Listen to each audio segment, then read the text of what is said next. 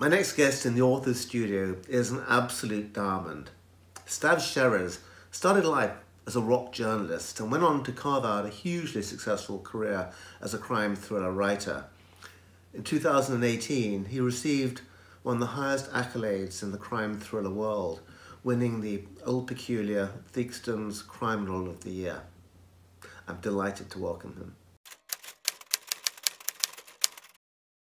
Write what you don't know you know. That stuff.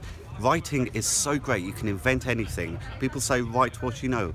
None of us commit murders, or hopefully none of us commit murders. So it's always great to stretch yourself, and all the infinite lives you could have led, you can lead in a book.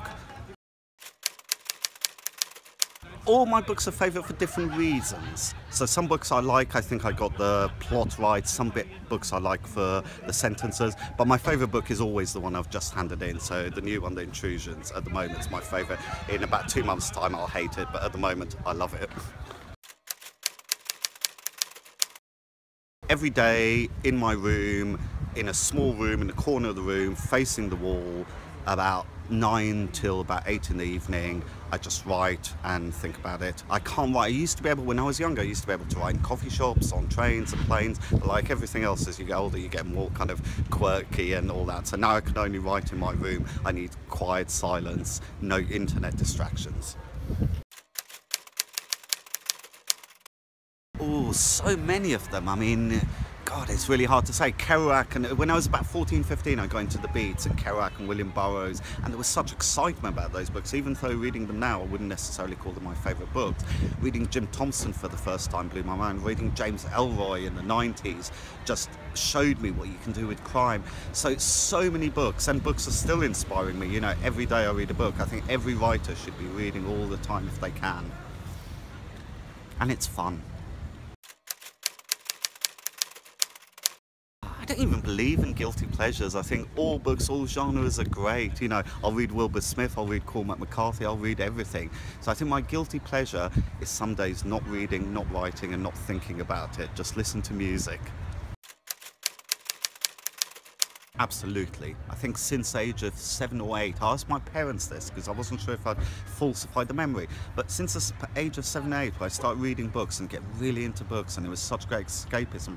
My mum said to me, you said to me when you were 8, I just want to be a writer, I want to be nothing else. And I don't ever remember varying from that. It was about 31 when I got published, so it took a while, but yeah, it's the only thing I've ever wanted, so I'm so happy to be able to have the chance to write.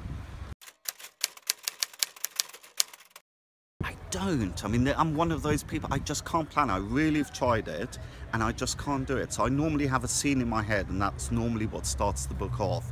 And then I start writing, and then logically certain choices have to be made, and then I rewrite a lot. So when I rewrite is when I see the kind of all the complexes and how to connect red herrings to create all that. But I wish I could plan, because I write myself into blind corners all the time, and if I could plan, but whenever I try it, my mind just doesn't do it. I need to actually see the thing on the paper to be able to kind of see what's wrong with it.